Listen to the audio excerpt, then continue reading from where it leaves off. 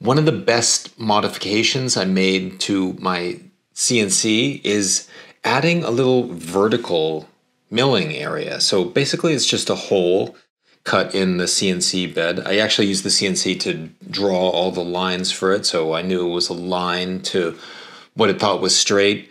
And it just allows me to drop pieces vertically, just like this one. And it opened up a whole new world of possibilities of cutting joinery on the CNC. So when the Sane Smart company sent me a CNC to review, I think this is one of their lower end models, the 4040 Reno.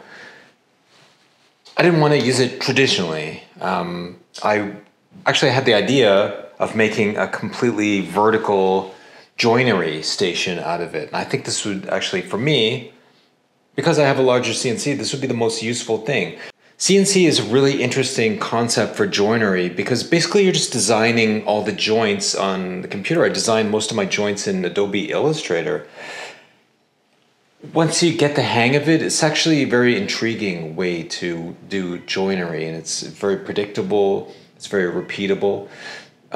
So I really wanted to just to see how far I could push it. I only had a small sort of vertical area on my other CNC, and I thought I'd make a larger one on this, just to see what I could do with it.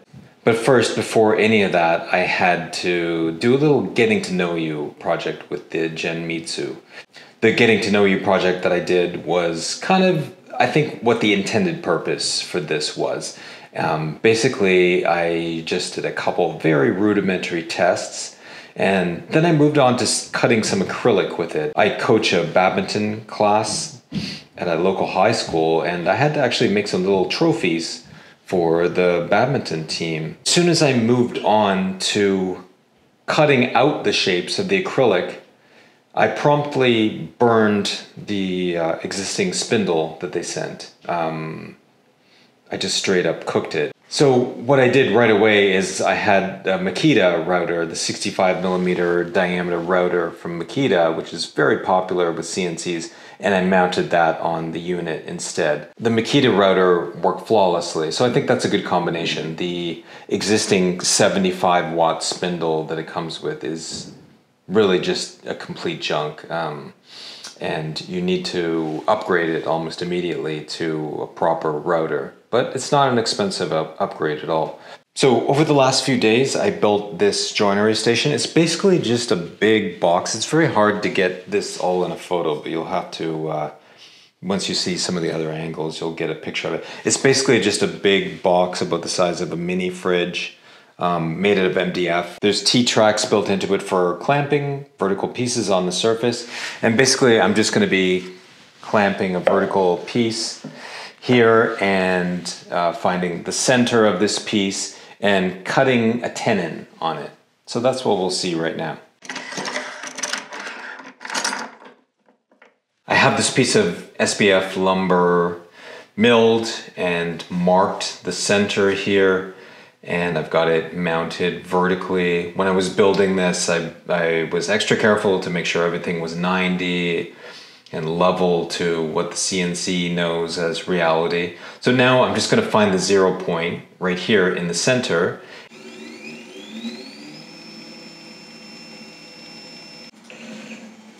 I'm going to center it here, 0 all. So even with the machine cut tenon, still a little bit of woodworking to do afterwards. You might have to go in with the chisel and do some cleanup. Again, this is soft wood, so it's prone to tearing.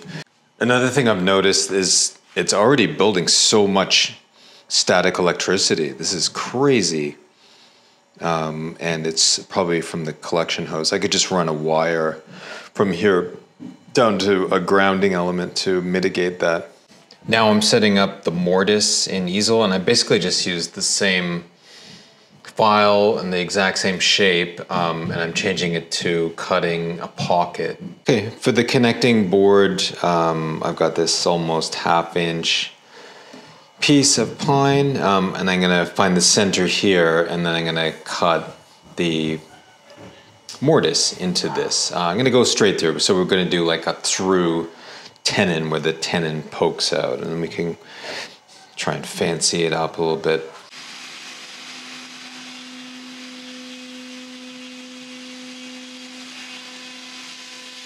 Okay, as suspected, the bottom edge is pretty clean. Look at the top edge, it's crazy. But again, there's always a little woodworking after you cut something on the CNC. The main thing we're looking for here is that generally the architecture is correct. It was able to keep moving down in its passes in the same way, and it looks like it has. Okay, now we're just gonna take some sandpaper and clean up the tenon a little bit. I'm just gonna go in further with a chisel and try and get this as clean as I can. Okay, so let's try it. I have no idea if this is gonna work. So off camera, I took a chisel and I just took a little bit off. Not in a very elegant way. I reseated the joint. There's a little bit of whatever. It's this softwood. This is a little bit of a mess. I'm sorry, but you know, it just basically shows the concept. It's perfectly 90, so that's good. The bed is aligned.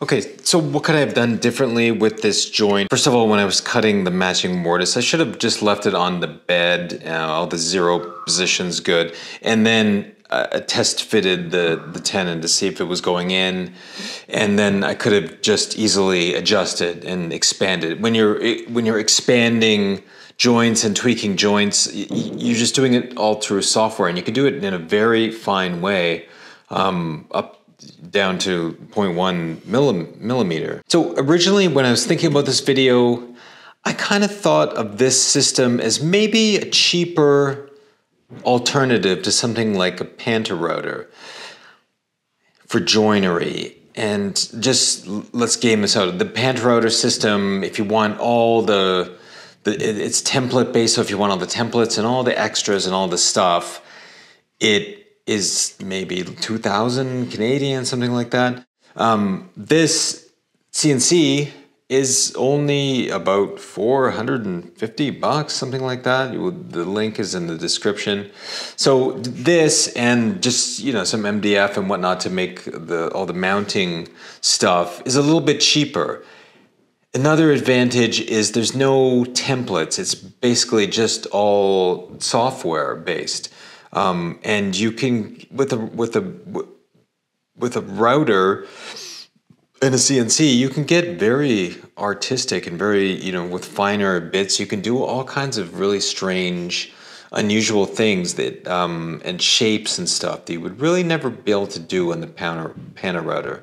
I wish they had sent me the kind of slightly better, the Pro version, which this is like the Reno version. I think they've just made a cheaper version, this belt-driven version. I think the lead screw-driven version would have been a bit better for this purposes. I think it's just a bit more solid and a bit more pro.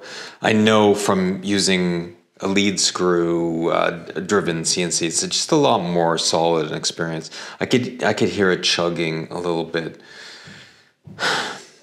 I don't know. It's up to you. But again, this is just an idea of maybe just a different direction you could go if you want to get into more mechanical, more advanced joinery. I will continue to use this in the future. With this much real estate, this is much more real estate than I've created on my original CNC. So I could do, theoretically, I have 15 inches of space here. I could set up drawers and do all kinds of box joints, dovetails, all kinds of interesting things. So I'm looking forward to playing around with this and seeing how far I can push it within the limits of this specific machine. And you'll have to stay tuned for that. Also stay tuned for, they sent me one of the rotary units, and I've never done rotary carving on a CNC with a motor, you know, NEMA controlled rotary unit. So and I don't quite understand how it works, but I'm looking forward to getting into that because I can finally start making rounded objects more effectively. Stay tuned for that, and thanks for watching.